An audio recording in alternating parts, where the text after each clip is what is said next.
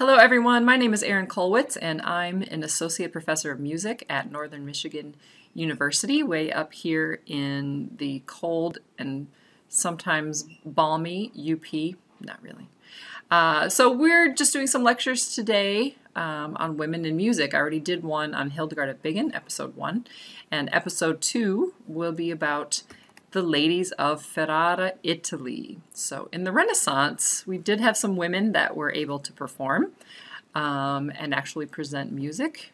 In this case, there was a male composer sort of behind the scenes, but the women were the ones who really got the most acclaim for what they were doing.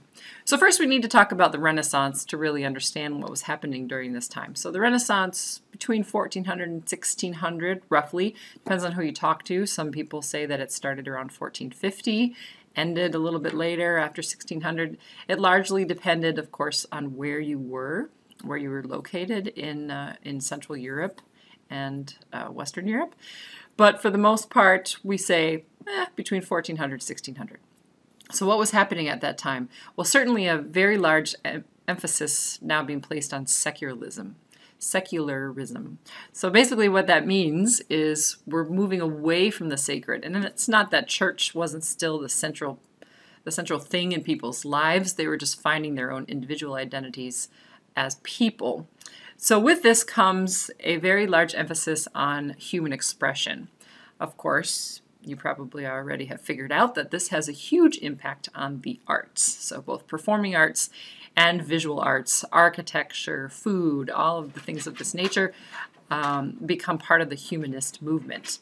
So the Renaissance, we call it the rebirth, but really what that means is an intellectual awakening. So a lot of people started to pursue intellectual endeavors, problem solving, science, becomes part of the equation during this time. And more importantly, probably, was the return to classical study, so the return to philosophy. Socrates, Plato, Aristotle, the study of all of these very large legends, as it were, from Greek antiquity become major players in the way that people thought and processed their lives. Obviously, like I said, artistic innovations became really, really important. A lot of people put a lot of money into the arts, primarily dukes and duchesses and noblemen and things that people that had money put a lot of money into actually cultivating art. Realism plays a huge part in this. We now move from 2D.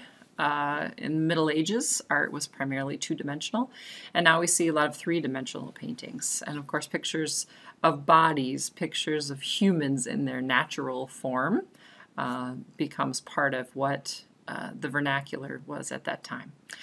The arts were used to express human emotion, not only to worship God, as it was considered to be. That was the primary goal in the Middle Ages, was everything you did was to worship God. Things changed very much in the Renaissance. So what was happening with music at that time? Well, there was quite a lot of emphasis on church music, as you might imagine. The singers, primarily male, are performing the music in the church, written also by male composers for the church. The exciting thing about this is sort of where choral music kind of finds its way. So the parts primarily were two, maybe monophony, maybe just one part, maybe two parts, eventually expands to 3 parts, and then finally in the Renaissance we see 4 parts, even 5 or 6 parts. And we also see the codification of soprano, alto, tenor, bass. So soprano being on the top line, alto being below the soprano, then the tenor, and bass being below the tenor. The tenor had a lot of ramifications in terms of the melody in the Middle Ages, and also a little bit in the Renaissance, but primarily the melody has migrated at this point to the soprano part. So a lot of motets, masses, things like that being written for the church, and a lot of progress there as well. But at the same time, secular music was growing because people were looking for entertainment in their homes. So what better way to entertain yourself than sing a book of madrigals with your friends? And the text was often very bawdy, very sexual. Obviously, it was good for entertainment and a lot of laughs. We also saw a rise in troubadour song, which existed well into the Middle Ages.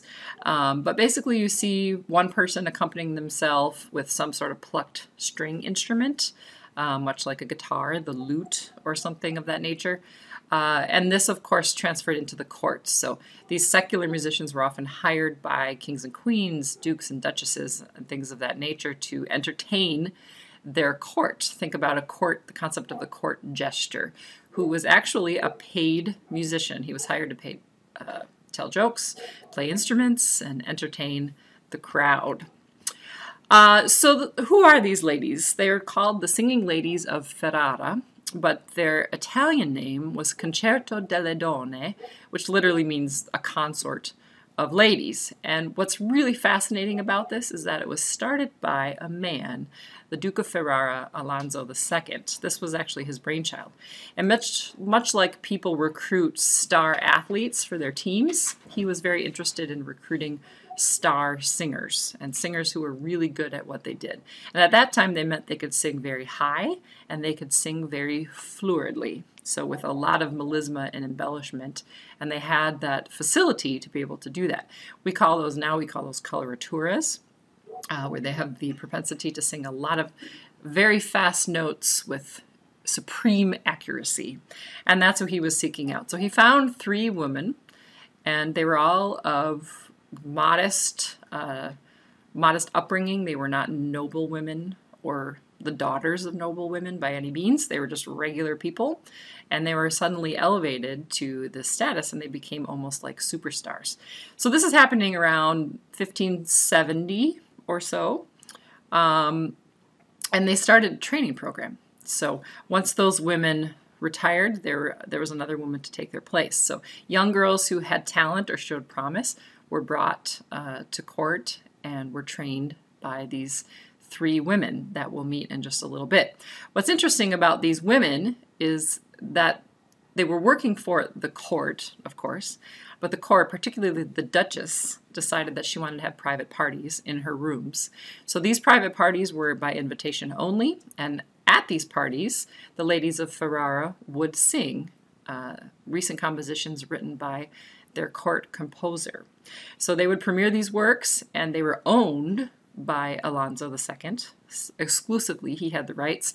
So only the people that were at these parties were hearing this very special music. And they were finally named, these parties were named Musica Secreta, obviously secret music. And it was composed by their court composer, Luzzasco-Luzzaschi. And he was fairly prolific, although we really only have a couple books of madrigals that we know he wrote for 1 soprano, 2 or 3 sopranos with continuo. So let's talk a little bit more about their style. Who were they? Well, their names are right here. The original 3, Laura Pevarara, Anna Guarini, and Livia d'Arco.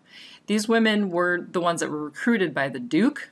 They also had, at one point, a bass, an actual male bass, but he was fired for insubordination.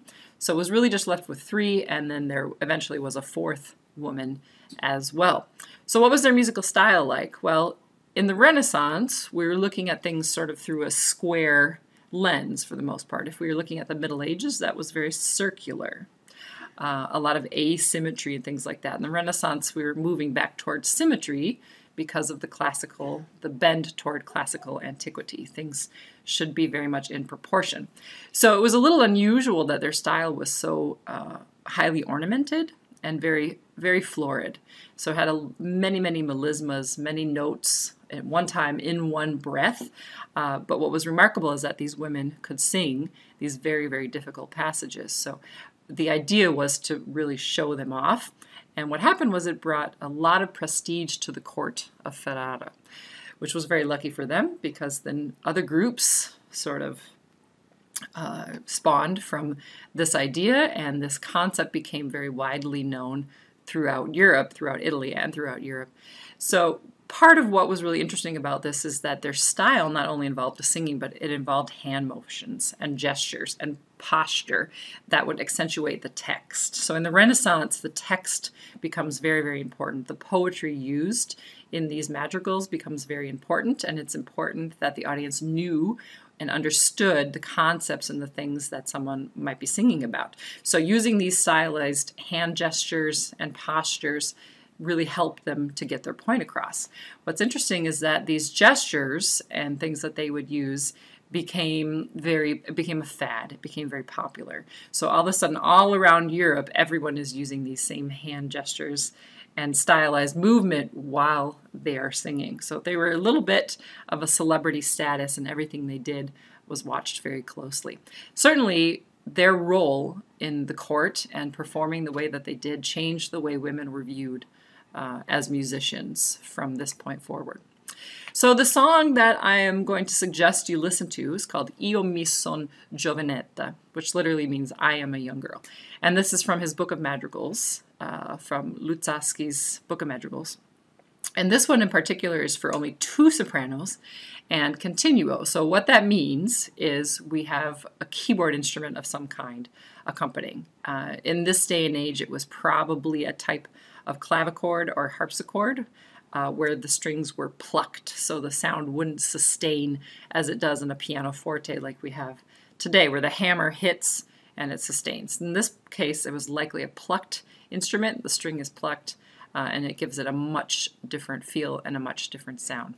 So I hope that you'll enjoy this, and I hope you'll listen to the YouTube recording here of the secret music of Luzzaschi.